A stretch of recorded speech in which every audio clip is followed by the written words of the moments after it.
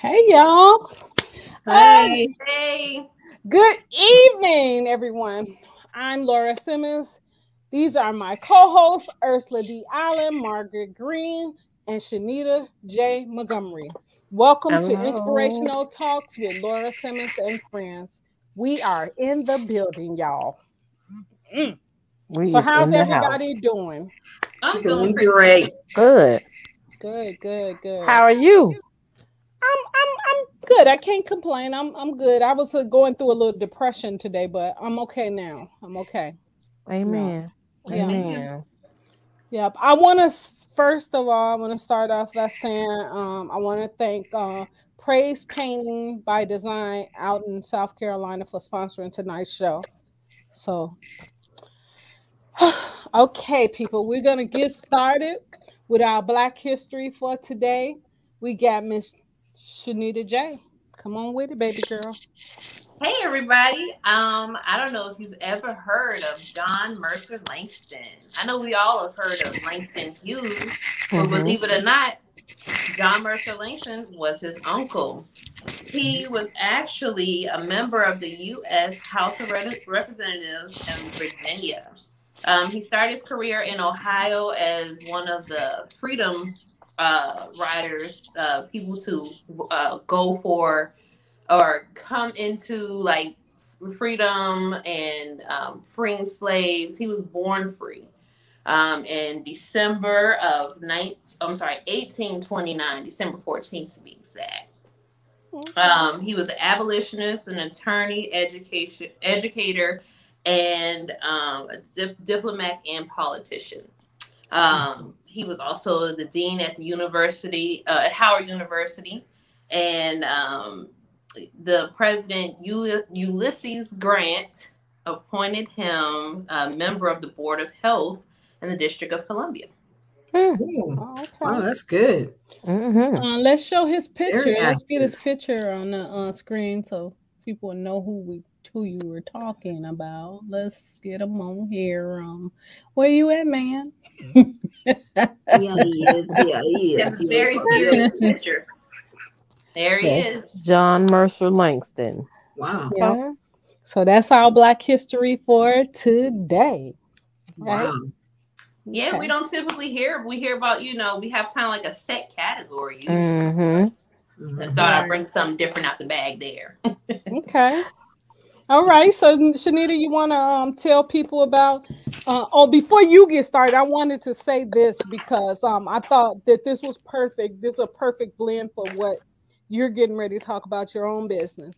So, I don't know if you guys heard, but they were saying that Bath and Body Works was putting African prints and patterns on products that's already in existence, and they calling that celebrating Black History Month. Oh, I believe it. Yeah. So and I was thinking to myself that here we have a young Black African American entrepreneur who is basically creating candles and things like that. But she's they're using someone else though. They're using another product of somebody else that, which probably is not an African American product to begin with. They're probably using something just a big name. Right. Just like they did with shea butter. Yeah. So that's what they're doing right now. So I'm just suggesting to Bath and Body Works that you guys might want to check out Miss Shanita J's products. Okay. Put it in the print here so that you guys can check her website out. And maybe you guys, when you want some African American products, they can seek this young lady out. So tell people a little bit about your product, Shanita J, so that I'm going to put it into the comments for people to know about your product. Sure. I am the owner and creator of Sensual Salts and Scents. I make not only candles, but bath salts. My whole purpose of making these products was to, like, I know when I want to wind down and relax, and take a good bath, I want to put a candle on and just relax and just feel, just loose, you know what I mean? So I decided, well, first of all, I decided to do the bath salts because I can't just use any kind of product, you know. So I created the bath salts. That would be something that it won't throw off your lady parts. You know, sometimes you can't use everything because sometimes a product will say, you know, it's natural, but it really isn't. And you know, you have problems later. So I definitely made it a point to create something because I started out just doing it for myself because I know I can't just buy products. And I was like, okay, this is pretty good. I would feel relaxed and would enjoy my baths, but I didn't have any issues at all. So then I thought about it some more. So I said, well, let me try to help other women who can't use any kind of product or bath bomb, so to speak. I haven't touched that realm yet, but bath salts are definitely, you know, great and it works perfectly fine. And then I started making candles. In the beginning, I did kind of like scents to cater towards like relaxation, but I kind of just did a whole relaunch with like more vibrant smells, but not too overwhelming to where it's gonna give you a headache. You know, it's nothing worse than you got something that smells good, but it's just like, oh, I can't even let that burn for too long because it smells just too much, you know. So I got like certain scents, like have a white sage lavender. I really like that one because that one definitely makes me feel more relaxed, and I could go to sleep to that one. That comes in both the candle version and wax melts. So for those people, because I do not recommend, do not go to sleep with your candle burning. So wax melts, you know, it just is like a heating source. You don't necessarily have to have the tea light kind. You can just kind of drop them on there, and it's electric. And so then I have that one. I have my biggest number one seller is the orange peach nectar. That one's also a really good one. That one is one of my top ones. And the website is up there already, Vonda. That's it on the screen. Yep. So this is like the 10-ounce candle.